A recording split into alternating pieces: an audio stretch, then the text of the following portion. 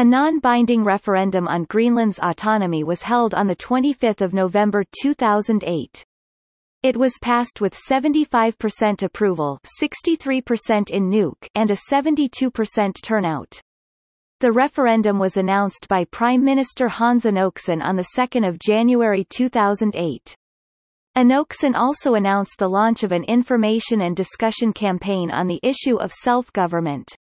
This included town hall meetings throughout the country.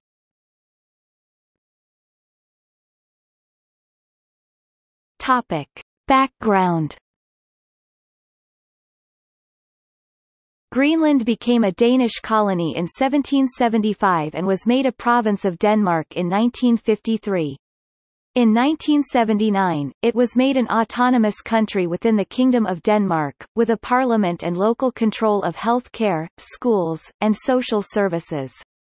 In 1985, it withdrew from the European Economic Community to maintain control of fishing in its territorial waters. There has been some movement towards independence, encouraged by Denmark but held back by Greenland's need for economic subsidies. A 2003 report from the Commission on Self-Governance outlined 6 possibilities for the future of Greenland. These were: independence, union with another country, or otherwise known as a personal union with Denmark, similar to the former Kingdom of Iceland 1918-44.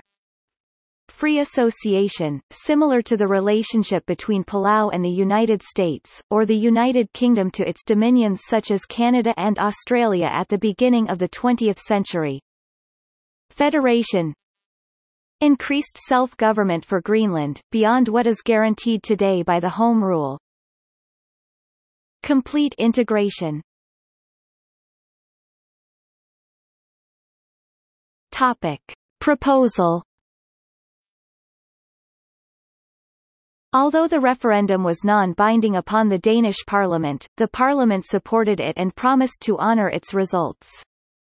The proposals were to expand Home Rule in 30 areas, including police, courts, and the Coast Guard, give Greenland a say in foreign policy and a more definite split of future oil revenue, and make Greenlandic the sole official language. Under the proposal, Greenland's subsidies from Copenhagen would be phased out. The subsidy is currently 3.5 billion kroner $588 million per year, which accounts for about one-third of the island's gross domestic product of 10.5 billion kroner and almost two-thirds of the total income of the Home Rule government of 6.1 billion kroner. If enacted, Greenlanders would become a separate people under international law.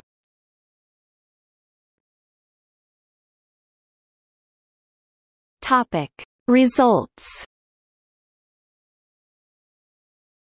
The referendum passed and the results took effect on 21 June 2009, the 30th anniversary of the establishment of Home Rule. The Greenlandic government has stated that this is a major step towards independence. The referendum gives Greenland control of the police force, Coast Guard, and courts. In addition, Greenlandic will become the sole official language once the referendum is enacted. Oil revenues will be divided differently, as well. The first 75 million kroner $13.1 million United States dollars will go to Greenland, and the remaining revenue will be split evenly with Denmark. Greenlanders are also recognized as a separate group of people under international law, and the island will also receive fewer Danish subsidies, which currently account for about 30% of Greenland's GDP. The result was met with some skepticism by Danish politicians. Per Orum Jorgensen, who helped negotiate the agreement, said that it may be 30 to 40 years before Greenland is ready to take charge of itself. MP Søren Espersen from the Danish People's Party controversially claimed that Greenlanders had been brainwashed with unprecedented propaganda, and that he believed huge problems are waiting in the future.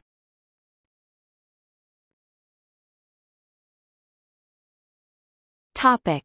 See also: Greenlandic independence.